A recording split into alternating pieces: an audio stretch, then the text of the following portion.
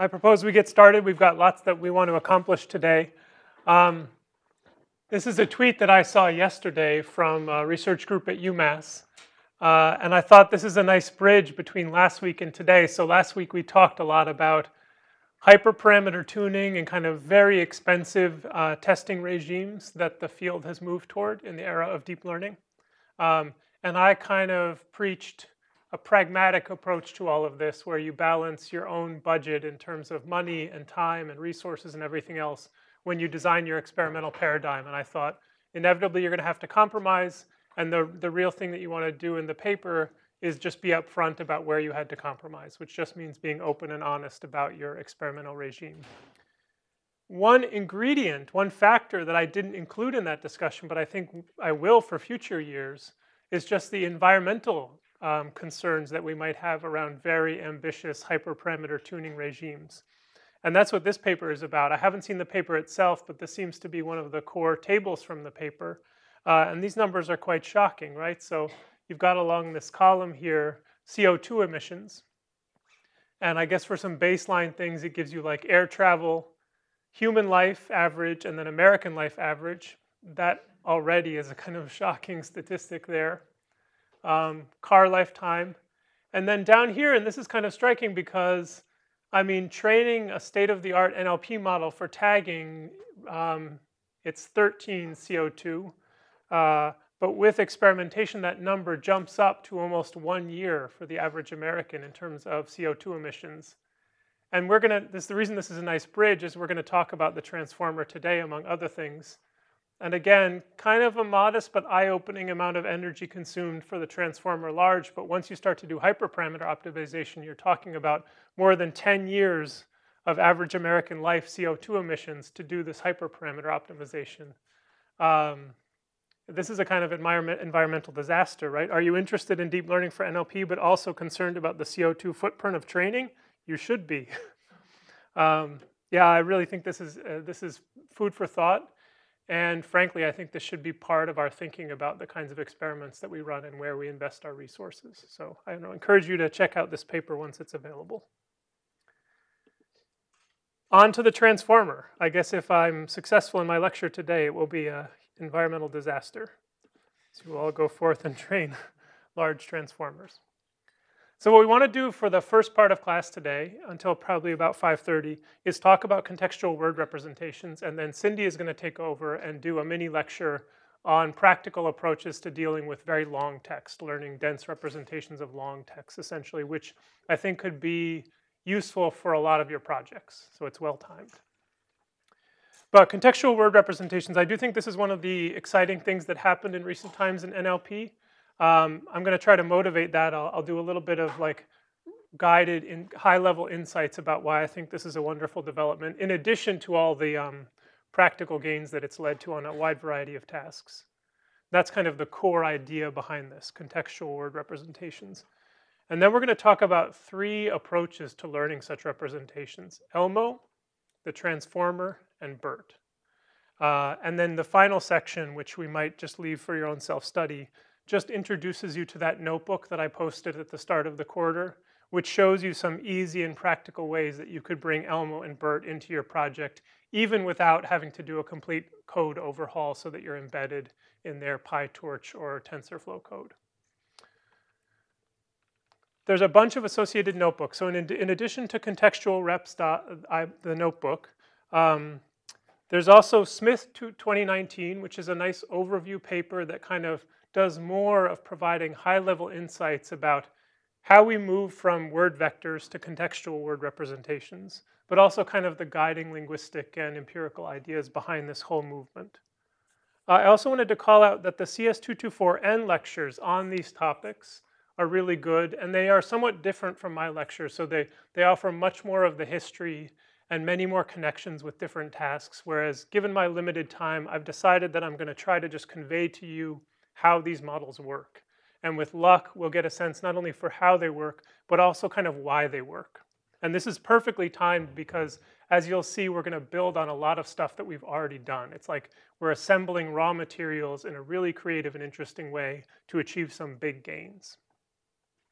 And then for Elmo, Transformer, and BERT, I just mentioned here the core papers and also the project sites, which have code and also pre-trained representations available for them. And in that context, I thought I would call out especially this wonderful kind of notebook paper called The Annotated Transformer by Alexander Rush, who's on the faculty at Harvard. It's the actual transformer paper, so verbatim copy with a few comments from him, but woven into the paper is PyTorch code. Really nice, efficiently written, clear PyTorch code for every one of the technical concepts so that by the end he has fully implemented the model and also tested it in a bunch of ways. And I just think that, I mean, what a wonderful kind of contribution to make.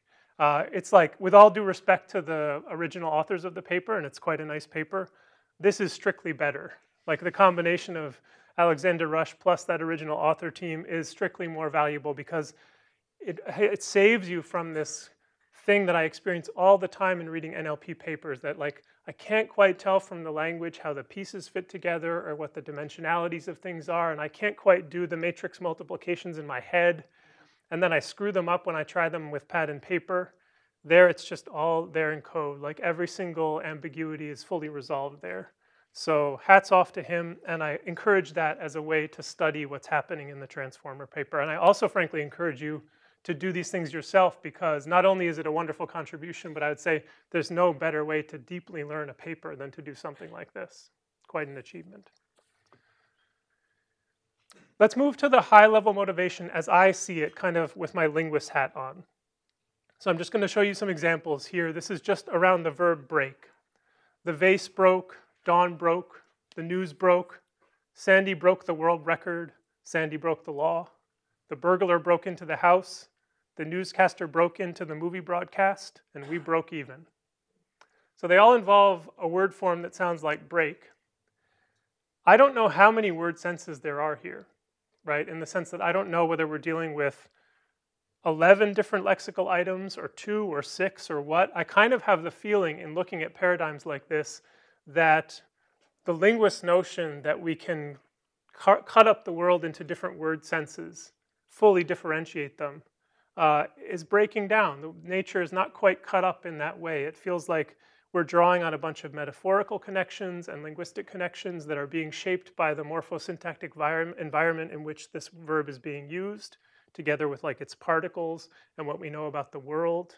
I think a lot of these sentences are strictly speaking ambiguous in some sense, and we perceive one reading but not others because of what we know about the world. And on and on. That feels like the real picture of what's happening with the verb break in this paradigm. Here are a few more. Flat tire, flat beer, flat note, flat surface, or throw a party, a fight, a ball, a fit. How many senses of the verb flat are in 2A or throw in 2B?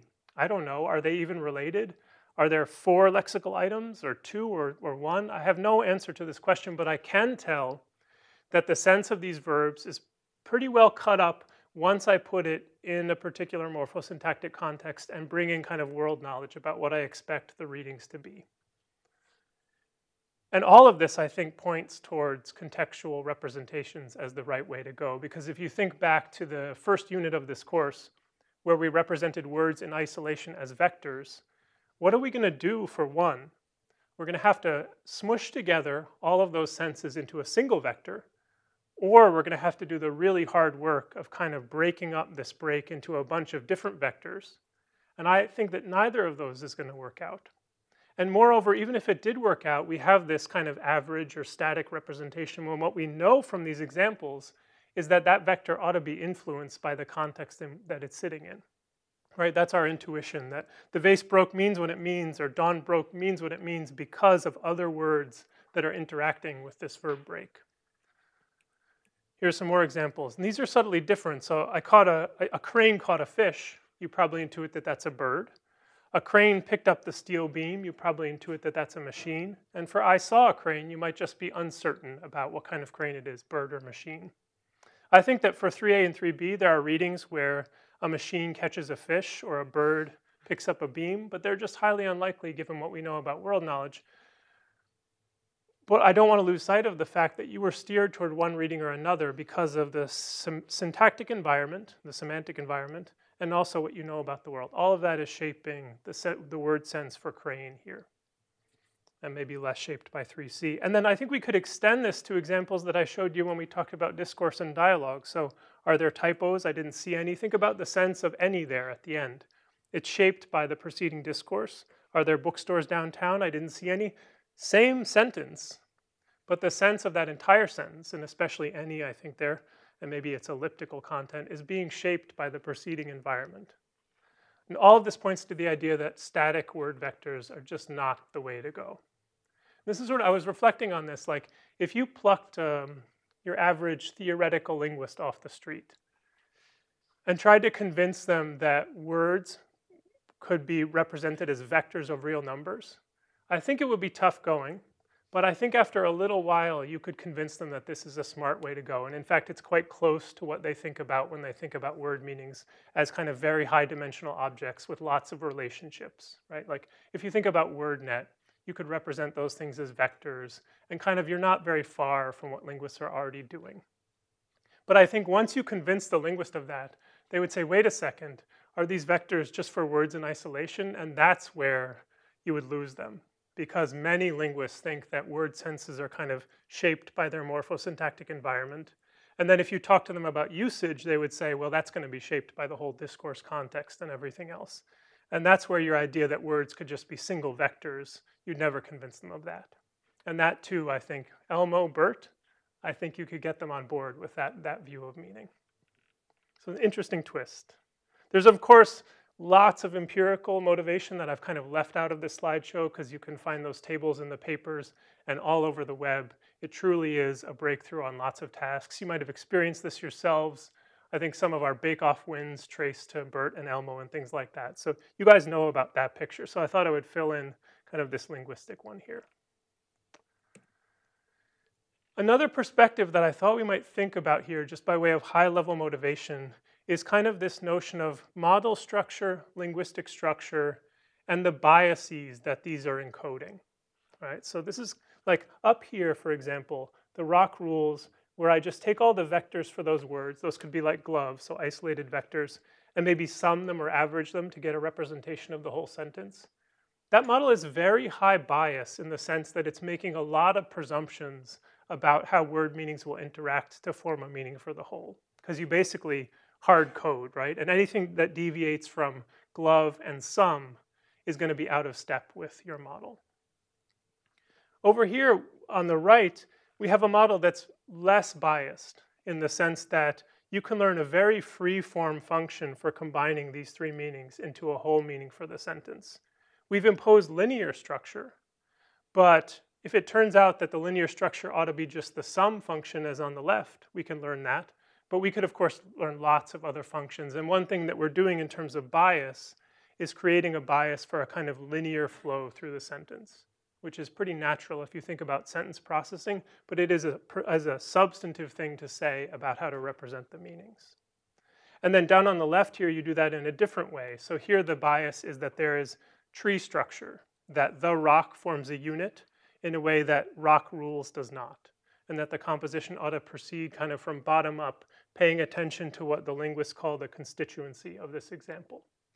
Very high bias, right? If we're wrong about this tree structure, we might be in real trouble in terms of what the model is going to do. If we're right about the tree structure, this could be a huge gain in terms of telling the model how to combine things and what to pay attention to.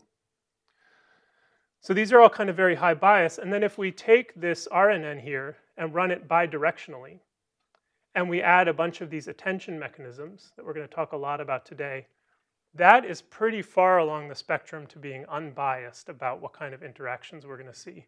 No more presumption of left-right, because we're going to go in both directions. And then not only that, but we're going to have all these attention mechanisms that are kind of allow us to leap around in the sentence if that's what the data tell us to do, essentially. And that's kind of very free form. And I would say that all the models that we talk about today are in this category, pushing in the direction of assuming that we don't know anything about what this data is going to be like, but we know there are going to be kind of lots of dependencies that we need to learn.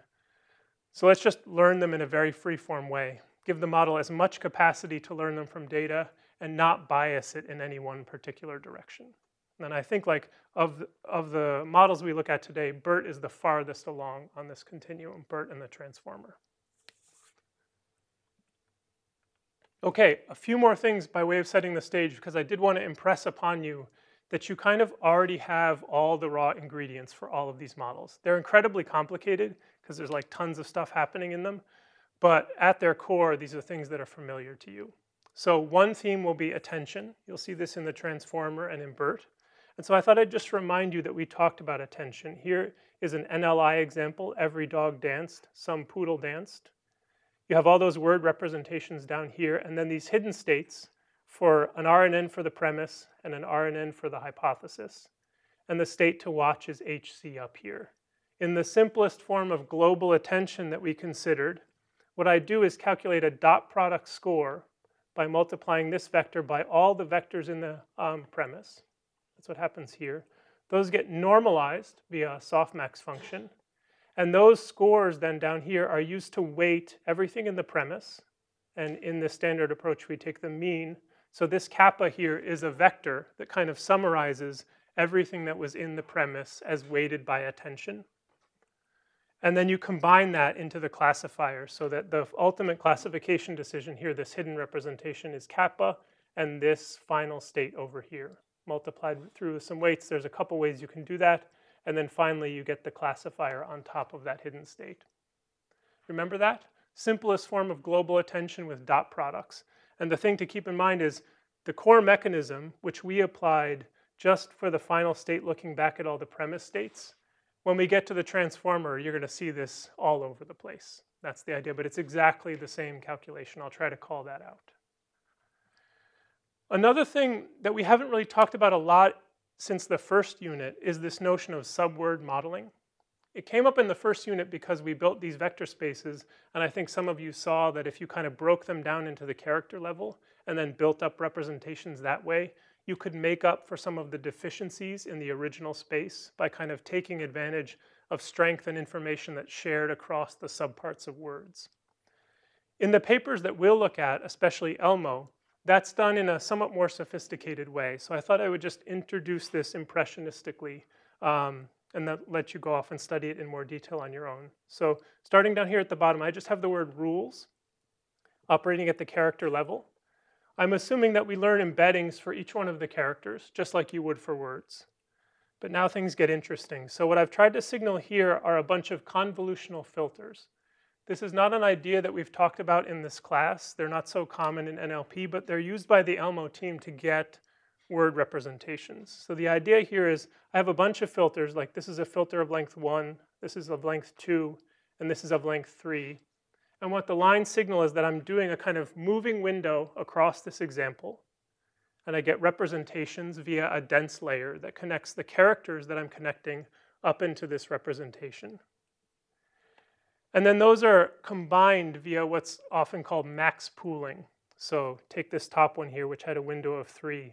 If these are the vectors that I formed at each one of those steps, the max pooling representation is just taking all the max values from all 3 of the different vectors to form a final representation. For convolutions in general, this could be the mean or the sum or some other operation like that. But max pooling is common, and that's what the Elmo team uses. And then to get a representation for the entire sentence, you just piece together all the representations that you got from max pooling through all of those filters. So you get something that looks like this, where like this would be the part that owes to this first filter, blue for the second, and green for the third. And that's kind of at the lowest level how the Elmo team starts to represent words. They actually add a few more layers, as you'll see. But I thought I would call this out as a separate contribution because this is one approach to kind of gathering strength from the parts of words. The transformer does this in a somewhat different way. And that's this next idea, which again, we haven't discussed, but I think this will be really intuitive for you. So part of what you do for the transformer and for BERT is have what's called positional encodings. And I've signaled that here. So I have word vectors, the, rock, and rules, and they have their usual embeddings. But in addition, I'm going to learn a separate embedding space for different positions in the sentence. That's what's signaled by this dark red here, 1, 2, 3. They each have their own vector representations. And then it's common to just sum the positional vector and the word vector to get a representation of the word that is context sensitive, that knows what position it was in the linear flow. And you could learn those representations, but a nice idea that's kind of very free that comes from the transformer paper is that instead of learning them, you might just construct them to encode some positional information. So what they do is do this kind of sinusoidal thing where the position is correlated with the periodicity of these waves. And that means that you could generate them for basically any length that you wanted. So that if you saw a length at test time that you'd never seen in training, you could generate the positional vector for it, sum it with your word vector, and you'd be able to do something useful. Whereas if it's a learned embedding space, you're kind of stuck with what you've seen during training in terms of example lengths. So this is a nice freeform idea that you could apply anywhere. If you fit one of those sum of vectors classifiers, you might have positional encoding as a way of infusing them with a little bit of word order information. And that would be very easy to test out experimentally and might really give you gains because of this added sensitivity to position that your model would then have. Yeah? If you had another sentence like the turtle ate, would it use the same positional vectors as like the rock rules for each one of the positions? Or would, because the later two words are different, would each of those words have its own separate positional encoding? I think the positional encodings would be the same, but the word vectors would be different. And that's how you'd get both commonality between the first words of those two sentences, but also a difference. And you might do something different yet again if it was like an NLI pair, where you might want to be sensitive to position within the example as well as position across the premise and hypothesis. You'll see that they do that for BERT. Yeah? So to clarify, you take the sinusoid as a weight, and do you convolve that with the vector dimension-wise? Or what exactly do you do with the weight? Yeah, they have a procedure for generating these vectors that follow these sinusoidal curves that are sensitive. You can see it's like dim 4, 5, 6, and 7, and I think 4 is the one with the laziest pattern. And then what do you do with that sinusoidal vector? You add it to your word vector. That's what's happening up here. And that's a way of encoding in a high-dimensional vector the position that you're in. Yeah? Why does addition sort of work? It always feels to me weird that you add two vectors because it seems like you just kind of gobble up both of them. Like, why not concatenate, or is it just purely empirical? I think it's a good question. Throughout all these papers, it's sum. I think it keeps the dimensionalities low and allows some freedom in terms of how you're combining different pieces in these networks. But yeah, if I was trying this just as a, taking a simple model and adding positional encoding, I would try both sum and concatenation because it sure seems like concatenation would be just as good, if not better, assuming that I didn't have to worry about dimensionality stuff.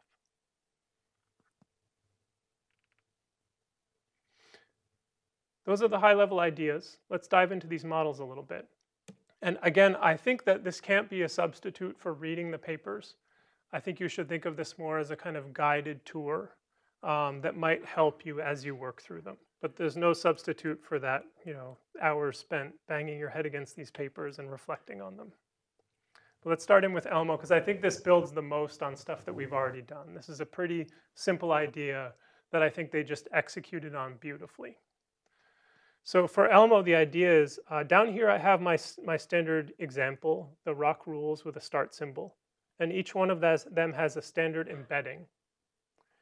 But now I'm going to transfer that into two RNNs, one traveling forward and one traveling reverse. That's kind of orange and green here.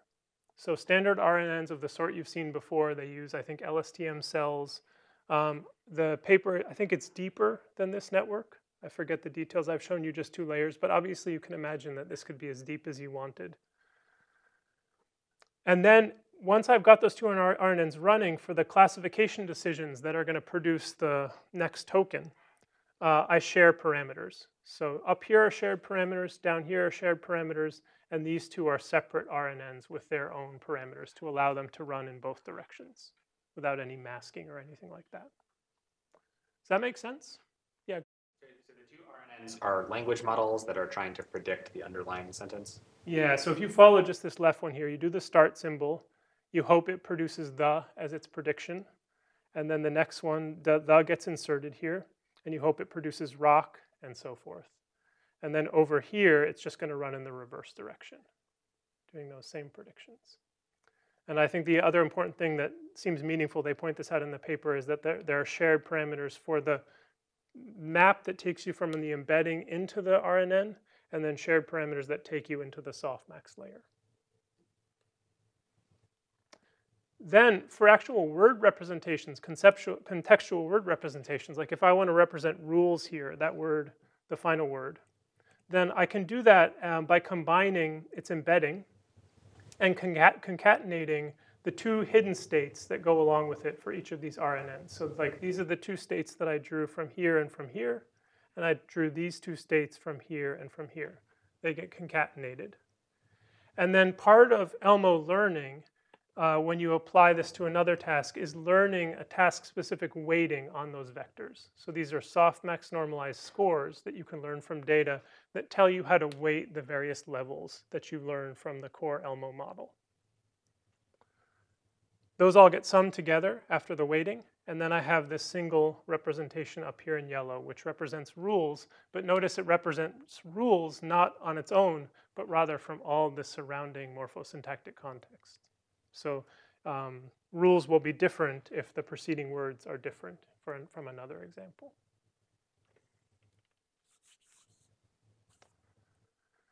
I mentioned before that they do some other tricky stuff in terms of representing words, and this is going to draw directly on that convolutional stuff that I reviewed before. So imagine I want to represent just some anonymous word up here. The way they build that up is first at the character level. That's down at the bottom. And then they have a bunch of these convolutional filters, like up to 7 of varying lengths. Those get combined via max pooling in the way that I showed you before, and all those representations from all the different filters get concatenated into what's quite a wide representation at this point. And then they have what they call highway layers, which is a separately developed machine learning intuition about how essentially you can learn some gating information across different layers in a deep network. So like in the extreme case, you could actually learn parameters that would tell you to skip a layer and just pass up the lower representation. But the actual highway layer idea is more flexible. It allows you to learn essentially gating information that will tell you what percentage to allow to pass on and what percentage not. That's what I've put in yellow here. They're just more dense representations that function as these gates. Yeah. Sort of different than the LSTM version of gating, or is it just sort of a simplified It version? is a very similar idea. It's from one of the same authors, the developers of LSTMs, and it draws on a very similar intuition, just now applied in potentially very deep layers. The Elmo layers are only 2 is their max, but I think the idea is experimentally you could have like 25 layers, and you would learn how to skip around in that space. And then finally, they do a dimensionality reduction down to get the final word representation. And you might be able to tell from back here that you're kind of constrained. The word representation has to be double the length of the 2 hidden states so that I can do this summing. And that kind of adds some constraints to this model. And that's why you have this final projection layer, because these are of much higher dimensionality than you'd want to accommodate for the rest of the Elmo model.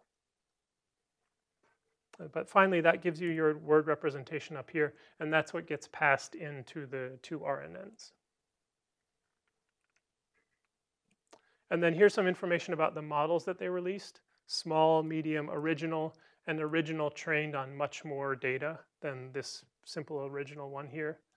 It shows you the parameter counts, the hidden sizes for these networks, some information. This is both LSTM information and then the number of highway layers in the word representations. That's a kind of summary of how big these models get. And one tip I have for you, if you want to know even more about how they're set up, the way Allen NLP works is you have these options files, which more or less set up the hyperparameters to the model. And so you can just look at them at the website and see which activation functions were used, what the dimensionalities of everything were, what the filters were like, and so forth, which is an even deeper dive on the kind of mechanics of the specific models that they released. And that's Elmo. Are any questions about Elmo before I move on? Yeah. Are the forward RNN and the reverse RNN, are they trained like separately? Or Like, because I guess I don't quite understand how, if you're trying to predict a word from one RNN that you've seen from the other one. They are trained separately, and that gets them around this problem, which you'll see come up when we talk about the transformers in BERT, that you can't have these things run in both directions without doing some masking, otherwise words kind of see themselves. So I think, imagine that these RNNs are being trained separately against what might as well be separate output states. I just drew them this way as a kind of reminder that the parameters are shared, that it's kind of doing this multitask learning from the same data. Yeah. Just sort of trivially copying. Like you take the vector representation, and instead of doing all this fanciness, you just kind of know that you can just get straight back out what you put back in.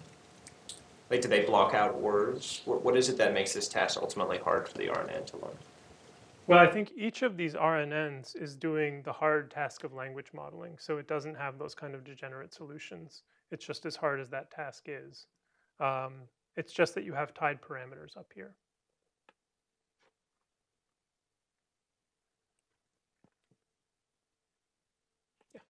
So the end goal then is to use these representations in another task, right?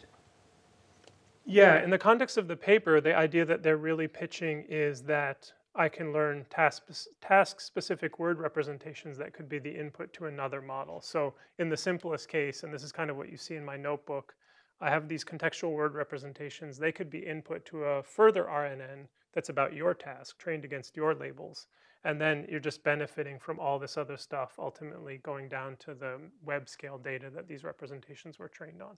So is there any of taking your actual end task performance and propagating that back onto your RNNs, or we train the RNNs and then we freeze them and then we use them on our actual task? Oh, this is a good question. I guess I assumed that the task-specific learning, the fine-tuning that you did, was just on this soft max normalized weights here. But there's no reason in principle why you couldn't have that propagate down further to the Elmo parameters themselves. And I would have to check to see what's normally done. Do you propagate all the way down? Anyone know? Or just these weights here? Both of them make sense as far as I can tell. It's a good question. I think what you might have in mind, though, is that for transformers and BERT, in principle, we can propagate down to all the weights as part of fine-tuning. Let's skip to that now. So the transformer. Again, okay, so let's build up this core model structure. There's a lot here, and I just want to kind of make sure I highlight what I think are the really innovative ideas and how they come together. So first, down at the bottom, this will be familiar, because what I've done is, for our example, the ROC rules, positional encoding, exactly the way I showed you before. And they don't learn these embeddings in the paper. They rather do them in that kind of sine wave-based way, so that they can generalize to example lengths that they didn't see in training, which I think is a really nice idea. But they point out that you get very similar results if you learn the embedding for this dark gray. So those get summed, and that gives you the word representations for the ROC and rules. And I'm going to call this out with these equations here because they're presented in a kind of nonlinear way in the paper, and I wanted to organize them. So C input is the sum of these two vectors. I'll concentrate on the C, but all of this is true for A and B as well. Then the next layer is the one where the real action lies. This is where the title, "Attention is all you need," comes from. So to form the next representation, the ones I've got in orange here, you do that dot product attention that I showed you before. I want to call out that that is exactly what I showed you for the NLI case, with the tweak that they do this normalization by the length of the representations, which they find just helps with scaling as learning proceeds. But other than that, it's like the scores, softmax normalize, oh, and they happen to do the sum in the paper of the weighted other vectors. It's called self-attention because instead of looking back from the hypothesis into the premise, now we're just looking around. When we're at C, we look to B and A and form attention weights based on them. And that's what gives us this weighted view, attention-weighted view of the input vector. But the mechanics are ones that are entirely familiar, as you can see here. So we're normalizing by length of the string? No, by the length of the representations. K here is the dimensionality of everything that we're going to see as we build up.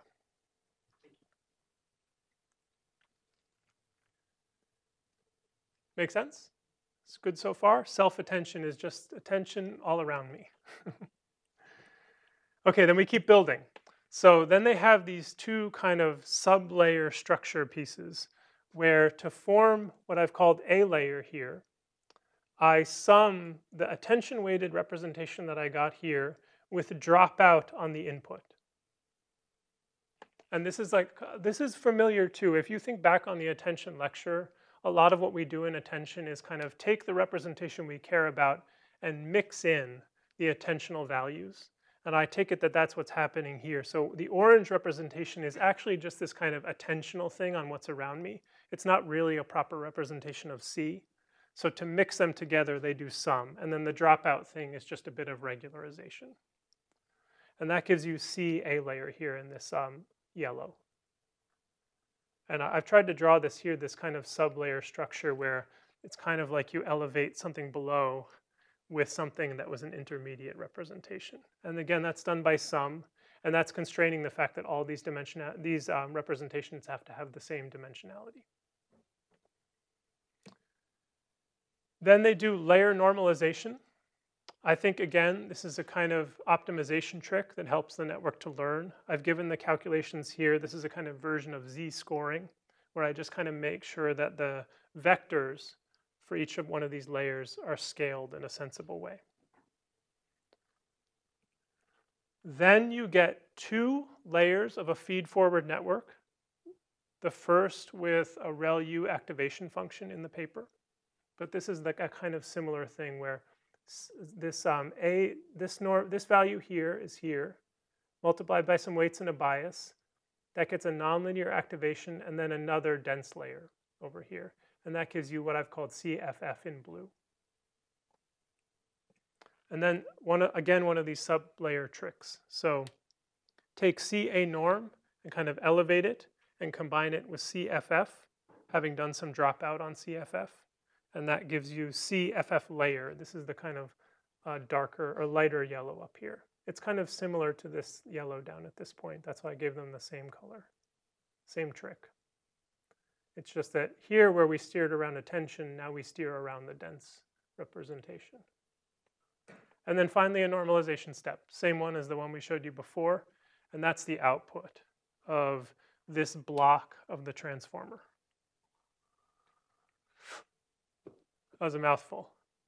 Any questions about it? DK in this case would be 7, because we have 7 layers. No, DK would be like whatever we picked here, like 50 for the green. Isn't that right? Yeah. The dimensions of the C input, like the concatenation of the X, the word embedding, and the positional embedding. I think it follows from this network structure that every single one of these representations from the gray on up has to have the same dimensionality. Because here I sum, so these have to be the same. Here I sum, here I sum. I don't see any space for kind of growth and shrinkage. So if we pick 50 down here, it's 50 all the way up. And then this normalization is the square root of 50. Hope I have that right. Yeah, all these sums at least simplify some of these design choices, because it's at least you don't have to do tuning over the dimensionality of each one of these things. And it's only going to get worse. If you've read the transformer paper, you know that I've just started here. There's 2 more ways in which this network is going to get bigger. And the first is what's called multi-headed attention. This isn't going to be anything new. It's just we're going to do what we did before a lot more. Okay, so start with our example and follow the green here. So what we'll do is map this into its own attentional space. And the reason that's meaningful is that this is that attention calculation before, but now we have parameters W1Q, W1K, and W1V that are particular to this head of the multi-headed attention that we're building. But it's the same calculation. It's just that each one of the representation is fed through these dense layers. So we do that, call that H1. That gives us 3 vectors over here. And then you start to build that up. Do it for H2 as well. Same calculation, except now it's W2 for all 3 of those W's. And that gives us these representations. Do it for W3, same calculation but new parameters, and so forth all the way up to what they do in the paper is 8, I think. So they have 8 heads for these attention layers. What they do is, like, if I picked 800 as my dimensionality, the kind of conceptual dimensionality for my transformer network, then each one of these would have dimension 100. So that the overall network didn't grow. What they're trying to do is kind of provide more ways of ensuring that you have lots of parameters to allow lots of interactions and avoid kind of, I think, the network ossifying in certain ways, right? Really flexibly learning how to map into this attentional representation. Make sense? And then the final thing here is that there is not just one transformer block. In the paper, there are 6. So 6 repetitions of everything that I have in gray. And I've just reminded you here that we do multi-headed attention at the bottom of each one of these layers, and then repeat the whole calculation.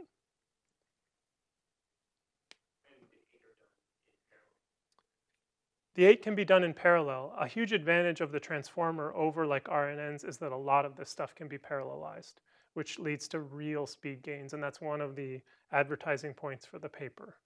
In addition to kind of being very free form and unbiased about how you learn how words interact with each other, you get a lot of optimization gains with this. And I think that's why this network can be so massive and still train in reasonable times. Yeah? I'm kind of struggling to see how they parallelize the self-attention part. Because there's this kind of like each word to word has this kind of connection. How does that get efficiently vectorized? Well, I drew it in a way that was trying to reveal which parameters were shared versus which were split up. But I might as well have copied all these inputs and just had a bunch of different attention things. And that kind of reveals to you the independence of these calculations. And then if you think about gradient information flowing back, you know, it's all going to be kind of independent and just brought together in the end. I think that's why you can think of these as separate calculations.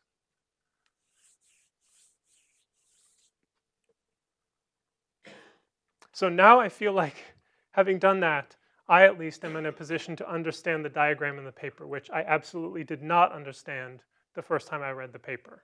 But now I kind of get it. So the left side is, of course, repeated for every state in the encoder.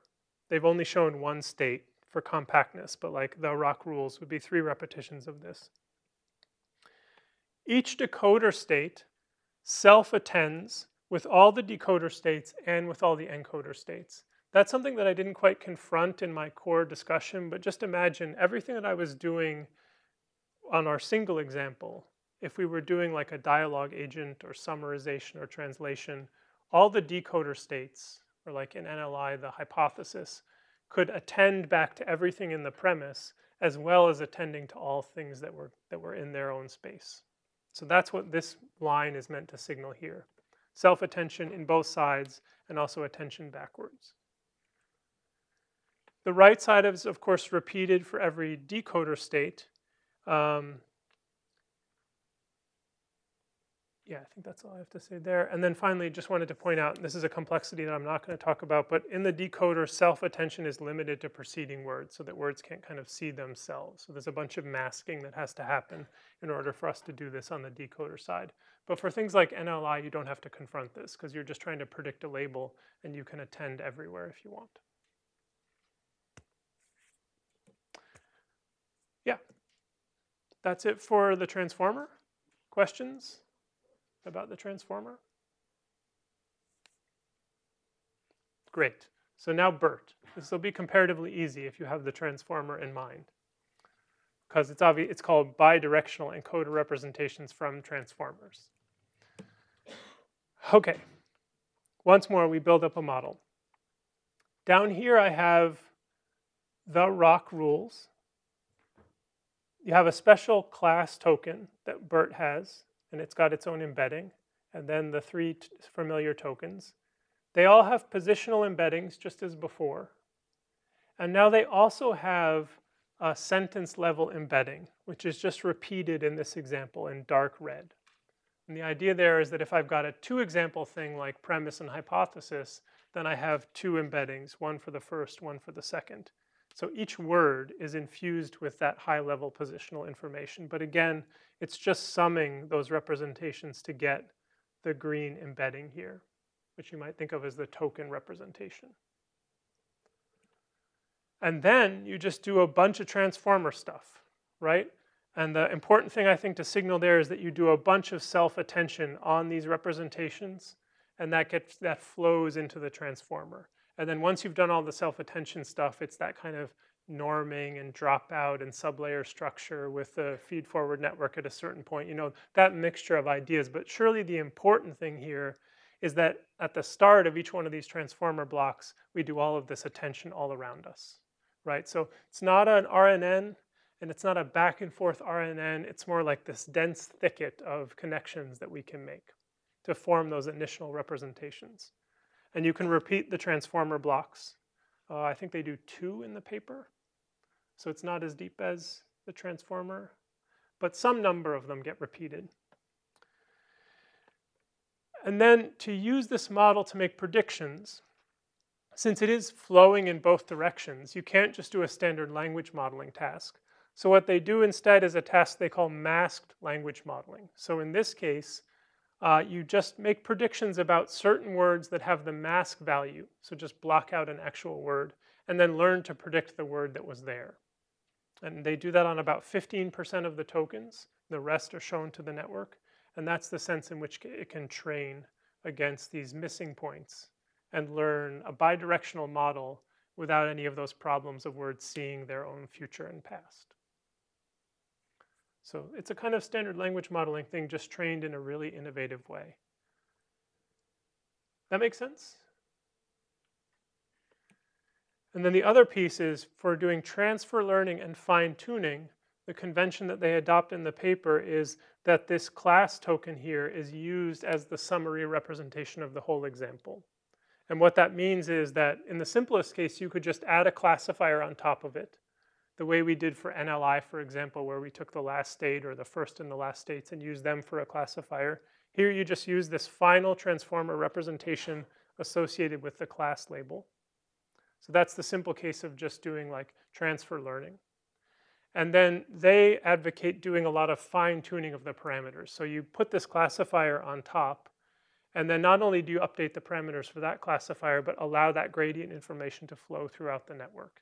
And in that way, all the BERT parameters potentially get updated for your task. And if you've done BERT fine-tuning, I think you did that. And that's what the code that they released makes very easy to do. In addition to that masked language modeling task, they trained the network, the parameters that they released, against a second prediction task, which is binary sentence prediction. So for this, they can generate their own data again, just like they could by masking out certain tokens. Here, the positive instances are actual sequences of examples from their corpus, like class, the man went to mask store, SEP. He bought a gallon mask milk, SEP. And that's labeled is next because those two sentences did actually occur in a corpus that they're learning from. And then for the negative examples, they choose some random second sentence and label that not next. And so then training proceeds in the way that you would expect using this class label here. And you're fine-tuning the whole network against this high-level next sentence prediction task. And so that's the sense in which it's been jointly trained against the language modeling task and the sentence prediction task. And I guess that's like local coherence and more global or discourse coherence for the model. So two notions of context dependence, which seems, again, really right to me in terms of what you'd want for learning representations. A funny and delightful twist about the BERT code release and the BERT data assets is that the vocabulary is tiny. If you download a BERT model, here I did the uncased one from the small model, and just read in the vocabulary, it's only got 30,000 tokens in it, 30,000 word things in it. And you might think, how on earth is BERT going to be so good at new text if it's got this tiny little vocabulary? And by contrast, I think the Elmo vocabulary is like huge. So this is a real puzzler. How is it going to do well with only 30,000 tokens? Well, if you look at those tokens, as I've done here, you've got like folder, that's a word. But then, you know, hashtag, #id, then principles, then moving, and then this other funny word fragment. And then if you use their tokenizer, which you know, if you just download their code and load in the tokenizer here, then this isn't too surprising. That does a normal thing, basically, except maybe it's unusual about how it handles this contraction. But more or less, this looks like words. But then if you say, does BERT know snuffleupagus, which is another Sesame Street character, it does not know that word. That is not in the vocabulary. And so it breaks it up into a huge number of smaller tokens with those boundary symbols. And those boundary symbols tell the model that it's word internal. And the actual tokenizer uses an underscore for white space. So no information is lost as you do tokenization with this tool. And you get a whole lot of strength from subwords. So this is great. And this also shows you why you shouldn't do your own tokenization with BERT, because you want to let it kind of do its own divisions and use its own proper embedding space. But then, wow, talk about an efficient representation of the vocabulary. I would not have guessed, if you just asked me 2 years ago, that this would be an effective thing to do, but wildly successful. And then here's some basic information about the models they released. So BERT base, this is manageable for your computer. I mean, it's large, but you can work with it. Oops, this should say large here. This is the large one. This is truly enormous, and if you try to work with this on your laptop, everything might fall apart. I guess that's the lesson here. And they are limited to sequences of 512 tokens. That's the longest you can get, because that's how many positional embeddings they learned, which reminds me of the transformer paper, where they gave themselves the flexibility to learn for longer sequences. But that's BERT. Any questions about BERT? Lots of transformers? BERT is just mostly the encoder part of a transformer, right? It doesn't have the decoding part that's kind of handled implicitly by the way you're doing this like back and forth approach. I think that's exactly right. Yeah, drop the decoder. It was a hassle. It was getting in the way of being truly bidirectional, and instead changed to this masked language modeling task. Yeah, surely that's one of the shining insights of the paper.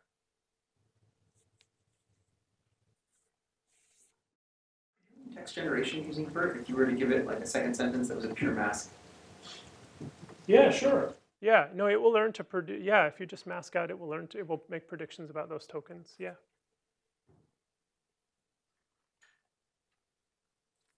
Okay, I have a few minutes before I want to turn the stage over to Cindy. So I thought I would just point out the guiding idea for that notebook is whatever architecture you're developing for your project, it might benefit from contextual word representations. Speaking as a linguist, I would say surely it's going to, because these representations were trained on a lot of data and they're very good. And whatever your problem is, word order and context matter. So you might as well try to bring them in.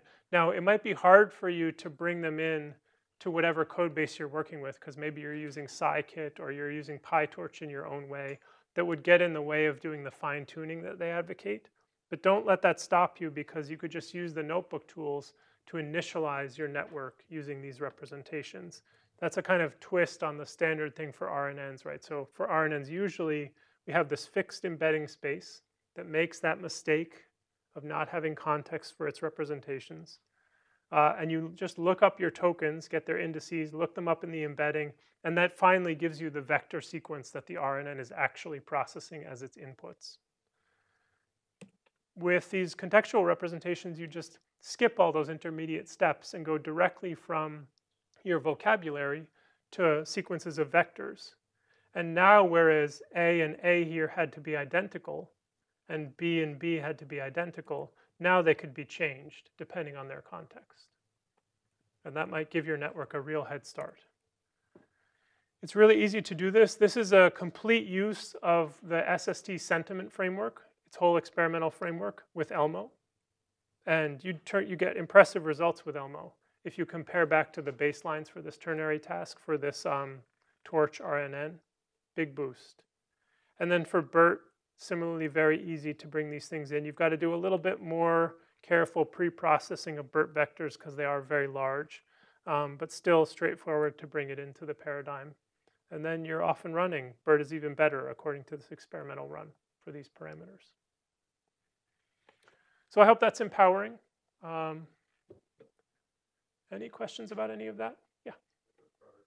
If you look at the task of producing, like let's say a vector representation of a single word in context, like I guess I'm wondering if there's anything else, like a next step, or what would be the next challenge to overcome as far as making these representations really predictive?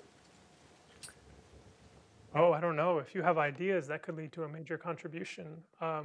I mean, surely more discourse sensitivity, like going beyond maybe the binary sentence task to something even higher level, because I think that all my word meanings are being influenced by everything that's happening in the discourse around us. So the more of that we can bring in, the better we'll be. And if you could bring in stuff like task sensitivity, that would be even better, and on and on. Yeah. You know, why stop at linguistic context? The physical context matters, gesture matters, visual salience matters.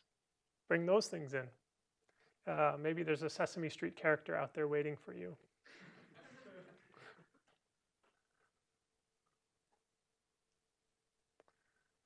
All right, good. That was a giant gulp from this very rich fountain of ideas. Go forth and read the papers and let me know if you have any questions. I think what I'll do now is turn it over to Cindy for a related topic. And be sure to write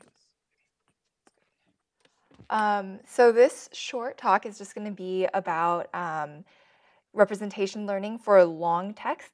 So far in the course, we've mostly talked about kind of learning distributed representations for words or for sentences, but like mostly limited to sequences of a few words, right? If you think about the assignments that we've done for like word similarity or like NLI or sentiment classification, that's kind of been capped out at sentences that like just a single sentence, right? So we haven't really thought past that to a paragraph or even like a long document.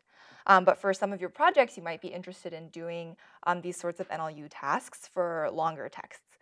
So we're going to talk about a couple of ways that you can kind of get the same distributed representation, but for something longer. So far, you know, like we've been doing representation learning at the word or sentence level. And this is good because we can kind of get like a vector that represents our input that we can pass into a classifier, or we can compute distance using some distance metric. And those things are like very useful for a wide variety of NLU tasks. But our goal for today is how can we apply NLU methods like the ones that we've been using to longer texts. So for example, news articles, scientific papers, or even books, or like transcripts of conversations, things like that. So some example tasks that we might want to do are like document classification. So for example, if you have like the transcript of a parole hearing and you want to predict whether that transcript, ended up in a positive or negative decision. You might want to like cluster documents together. So for example, if you have like hundreds of different news articles and you want to cluster together the ones that are talking about the like same event or concept, maybe that's something that you want to do. Or even reading comprehension. So if you're familiar with Squad, that's a reading comprehension data set that kind of takes like a paragraph long context and tries to find the answer within some span of that paragraph. But there are even reading comprehension data sets that look at like longer inputs. So for example, the News QA data set takes an entire CNN article and kind of does a similar thing to Squad, where you ask a question and try to find the answer somewhere within the whole article. So you can see how that would be a significantly more difficult task because you kind of have to look across this much longer context for the answer. And then a final example would be summarization, where you want to go from a very long text to a shorter representation that's still capturing all the meaning. So yeah, I just want to talk about a couple of methods that are like hopefully practically useful for you guys while you're thinking about these things and like working on your projects. So just to start off, I want to refresh on like vector representations of words. We've seen a ton of different methods to do this, from the very basic, just using like one-hot representations to represent a one word in your whole vocabulary, or to use some of these like VSM type approaches, or even from today using something like BERT or Elmo to get word representations, right? But kind of like the question, like when you want to go from word vectors to something longer is like, if I have vectors that are representing like each of the individual words in my input, how can I like kind of compose those into a representation for my whole paragraph or document? So does anyone have any like ideas of something that they would try, just as like maybe a baseline or like something just off the top of your head? Yeah. Like average the vectors of all of the words in the text. Yeah. Yeah, so if people didn't catch that, it was just like take all your word vectors and average them. And that's actually a really good approach, which is like, often done like not even as a baseline, but just like as the primary approach to get like a document vector given a bunch of word vectors, right? And especially if you have like kind of context-aware representations like BERT vectors, maybe that's good enough. Yeah, so that's like the first good baseline method, just to do sort of like a bag of word vectors sort of thing, where you sum or average or kind of do a max pool over the word vectors in your paragraph or document. But can anyone think of like some drawbacks to using this as like the only thing to create your like document embedding? Yeah. A word in the first sentence could be very different context than a word in the last sentence, so it doesn't really regularize for the whole document and what you're looking at. Yeah, definitely. You kind of lose like the structure of the sentence or like the ordering of the words. Yeah, for sure. So one kind of like step above doing that is to, instead of just like do a pure averaging, to use like the structure of the sentence itself, to like do these sort of like matrix operations, but in like a structured way. So like, maybe you can parse your sentence first and then combine the words based on that parse tree that comes out. And that's also like a pretty good approach, but it does like rely on your parsing to be accurate and doesn't work as well once you have more than one sentence. So another thing that you might want to try is like using an RNN as your document encoder, right? So like something that you could potentially think of doing is like training an RNN as an autoencoder for the paragraph or document that you have, or even like having the loss propagate all the way back from whatever downstream task. So like maybe you're doing a classification. And then something that you could do is use the output at the last time step as kind of like an embedding for your whole document. And like we've seen this when we're doing like sentence embeddings, right? But I guess I already have this on the slide here, but well, what's kind of like a situation where like doing this would be like not the best solution? Yeah. I mean, maybe your most important information is in the first sentence, and then you have a bunch of just kind of filler information. So if you use the very last thing, maybe you basically have the vanishing gradient problem where all of your signal has gotten diluted along the way. Yeah, that's exactly right.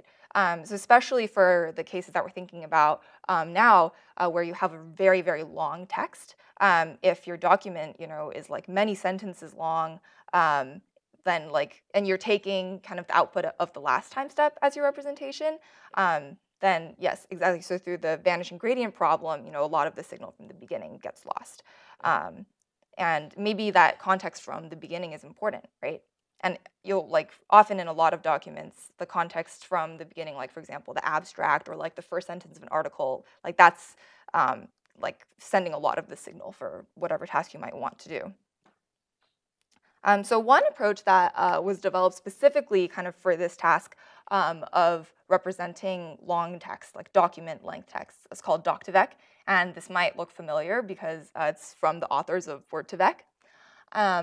And so like to kind of put this in context, since the doc2vec algorithm is actually quite quite close to the ones used for Word2Vec. I'll just do a quick, brief review of kind of what is going on when we do train Word2Vec vectors. So essentially, we have kind of like a sliding window over the current word.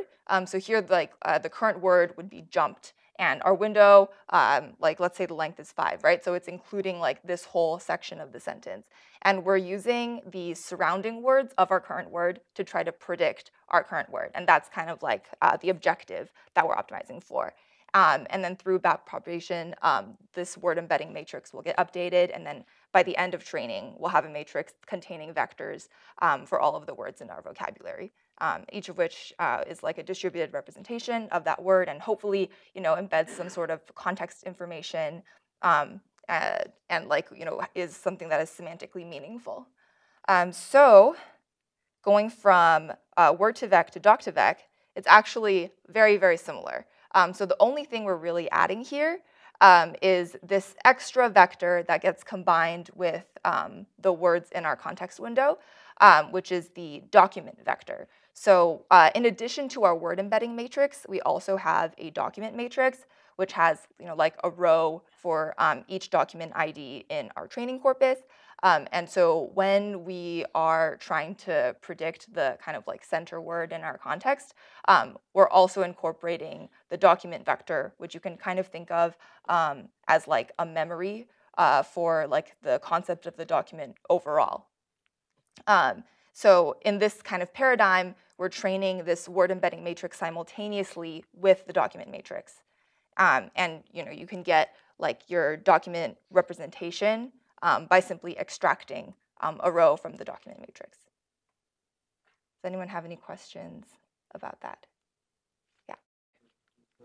Does that mean that the doc ID is going to be more influenced by the words at the beginning of the document, or where in the does the doc ID is that a token that is put somewhere in the document? No, so you can kind of just think about it as a memory for the entire document as a whole. So for each context window within the whole document, that document ID vector will be incorporated. Yeah. Does the document ID ever appear in the middle position as the thing that you're predicting other things relative to, or only kind of as an addition to the context window? Oh, will it ever be in the middle of these? Oh, I see. Will it ever be the thing that we're trying to predict? According to the paper, no. I guess that would be an interesting thing to try, but no. Yeah. Word embeddings? Because I could see how it would sort of allow the word embeddings to cheat a little bit and not actually learn as much about the language.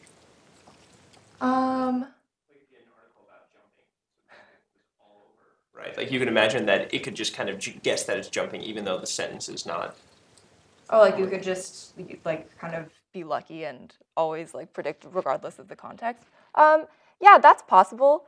And I think it's one of the trade-offs. And so something that's commonly done is you might want to initialize your word embedding matrix with some word vectors that are already pre-trained, and then you're kind of using this as more of a retrofitting sort of scheme. Yeah, I think that's definitely possible, but it might be more of an edge case, because this way, one could argue we'd even get better word embeddings, because you kind of have both the overall context of the document as well as the words that are trained. Because even though these word embeddings are used for all of the documents, you could think of the representation for one word in one document as kind of being the combination of both the document vector and the word vector. Okay. Has there been any work done on sort of so this is sort of the micro level of words and then the macro level of documents, but has there been work done on doing some medium level, the beginning, middle, and end of a document, however that's defined, the first, second, and third. I don't know aware work of anything like that. I mean, I don't know work in this mode, but there's old work on what was called text tiling, and that was an unsupervised method for discovering which parts of the document were important. And I think you might be drawing on similar insights, but maybe learning them in a more free-form way. And I think the idea that Cindy is pointing out here has enough generality that you could do it at the paragraph level or hierarchically, right? You could learn a lot of these different embedding layers. Yeah, it's a great idea. Yeah. Should I recap for the recording? I think people can hear okay. Okay. Cool. Yeah, so trying to summarize, the doc2vec approach simultaneously learns a word vector for every word and also a document vector for every document. And some of the benefits are that it's kind of like this unsupervised training paradigm, so you can get good document vectors without, having to train for some specific downstream task. And it's kind of like purely based on like the word distributions within your corpus. And then one thing that I didn't talk about was what kind of happens at inference time. So like, if you use like the doc2vec kind of approach to get document vectors, like, what happens when you have a document that wasn't part of your original training corpus, so like isn't present in that document matrix. So what the paper actually proposes for inference time is when we're trying to do this, we will fix the word matrix. So like the word vectors are no longer updated, but we'll augment the document matrix with this new document, and then actually like retrain for a few epochs to get the document vector for that new document. So like one potential issue with this is that it's actually like non-deterministic because of that kind of pre-existing state like within the model, right? So if you kind of do this twice for the same like input document, you might actually get two different vectors. And like we can solve this by just like training for more epochs. That'll make it a little bit more stable, but that is kind of a risk. Cool. So just to wrap it up, here are some good resources that you guys can turn to if this is something that you're tackling in your own project, kind of like doing something involving long text that needs representations for that. So the Jensen package, which we've seen before with Word2vec, provides a very good doc2vec implementation that you can just kind of like use out of the box. So that's really helpful. And then for general document embedding, the Flare library has like some good classes that you can use to do like various different types of embedding. So you can kind of have like a whole pipeline to kind of extract like BERT embeddings and then like Word2vec embeddings, and then like combine them in a variety of ways, whether that be through like simple pooling or like also RNN methods. So yeah, I would, if you guys are working on something that is using long texts, I'd like definitely point you guys towards these resources. So hopefully it's helpful.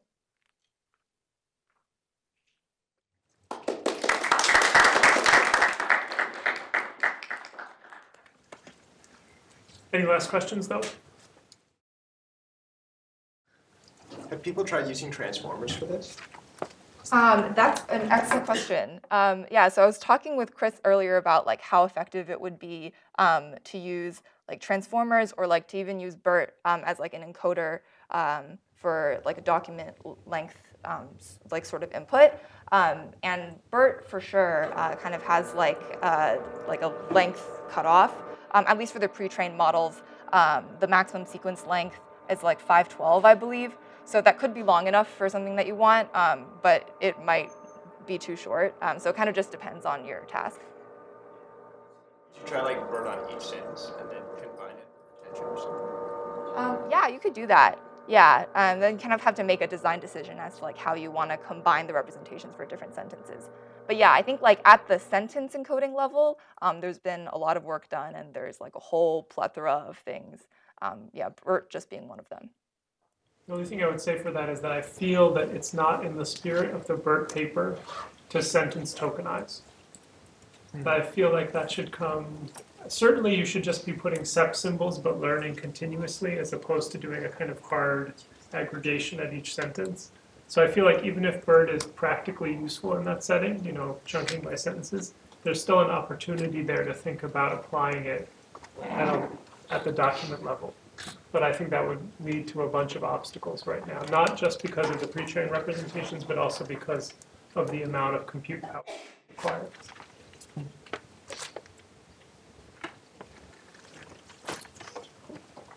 Well, thank you again, Cindy. That was great.